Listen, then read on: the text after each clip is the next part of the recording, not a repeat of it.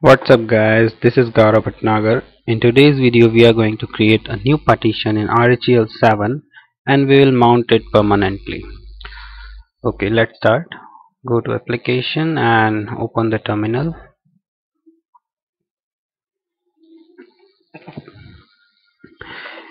Here I am typing fdisk-l. So here we can see we are having two hard drives here, disk dev sda and dev sdb. In the drive SDA, we have 5 partitions: SDA 1, 2, 3, 4, and 5. The fourth is our extended partition, and the number 5 is our first logical drive in the extended partition. Okay, we can also view it in /proc partitions. Here we can also see drive SDA and SDB. So we can see here that the drive SDB, it has no partitions yet. So we are going to create partitions in this drive SDB hard drive. Okay, let's start. First command we are using is fdisk/dev SDB. This is our second hard drive SDB. Okay, let's start. Here, if we want to view the commands which are which have been using in fdisk, so just type m and press enter. So these are the commands a b c d g l m. So for creating a new partition, the command is n. Okay, so for printing the partition table, the command is p. For quitting the fdisk, command is q. If you change any type of change, if you make any type of change in the drive, then press w for write. So these are the commands. So first of all, p for print. So we can see here SDB, this is our second hard drive, 5 GB hard drive, and there are no partitions in this. So let's create our first partition. So press N for new partition and enter. Then we are having two options, P for primary and E for extended. So we are going to select P, primary, that is default option. So I'll not type anything, just press enter. Partition number 1 to 4, we can give primary partition number 1 to 4, but I'm not going to type anything here because the default is 1. Just press enter.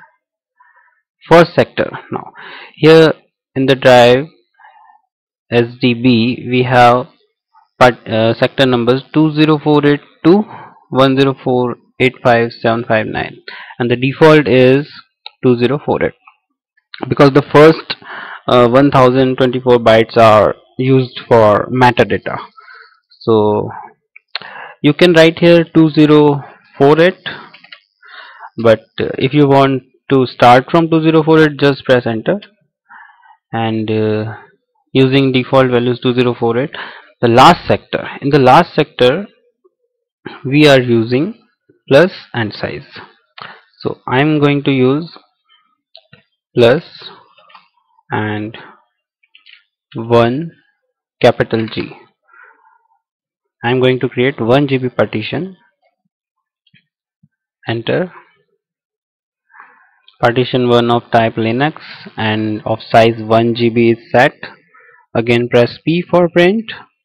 Here you can see dev SDB1. This is our first partition, SDB1. Okay, partition is created. Just press W for write, enter. Then we are going to type command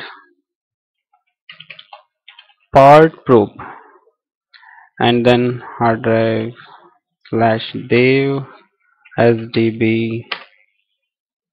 So okay, fdisk-l. Again, here is our new partition dev SDB1. So our partition is created. Now we are going to format this partition. So for formatting this partition, we can use the command uh,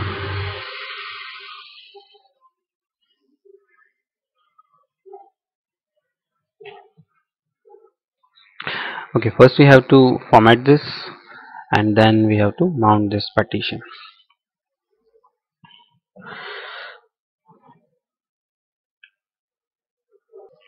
Type mkfs dot ext4, and then the partition name slash devs slash sdb1, enter. Okay, the partition is now formatted. Now we create a folder for mounting this partition, mkdir slash part1. Okay, so slash part1 is our folder in which we are going to mount this new partition. Okay, so for mounting the partition, the command is mount the partition name dev sdb1, and where we are going to mount it on slash part1, enter. Okay, after mounting, we'll check with the command df-ht. So here's our new partition dev sdb1, and it is mounted in slash part1 folder. Okay, now we can use this slash part1 as a new drive. Change drive slash part1 ll. Nothing is here. We can create files and folders in here. mkdir folder 1, folder 2, touch file 1.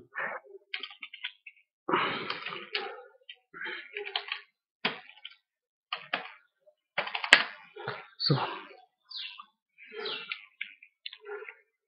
file 2. Okay, so we can now write anything in this drive, but this partition is not mounted permanently. After restart, this partition will not be mounted. So for creating permanent mounting, we have to write something in our etcfs file. So let's go for it. We can view the file from cat slash etc fstab. So you can see here all partitions, UUID and all other options. So first we have to generate the ID for our new partition. Copy the ID and paste the ID in the etcfs file. So write the command blkid slash dev sdb1. So this is the UUID of our new partition. I'm going to copy this, then edit the file vim slash etc fstab, enter. In this file, press I for insert, go to the last line and then paste. Okay. Delete this double inverted comma. Then first field is UUID, the second field is mount point. This is slash part1, then the file system, that is ext4. The options are defaults, and then 0 0. escape colon W key for saving the file. Enter. Now you're done. Now we will check this. For checking, I am just going to unmount this partition.